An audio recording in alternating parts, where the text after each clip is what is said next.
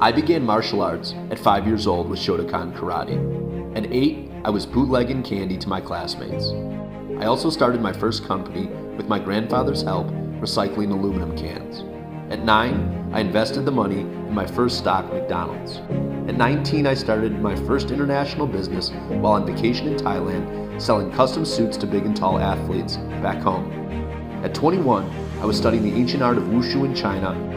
I also started my first media company, Enjoy ABC. Over the next 20 years in China, I expanded my knowledge with Sanshou, American boxing, Tai Chi Chuan, and Jibeng Go.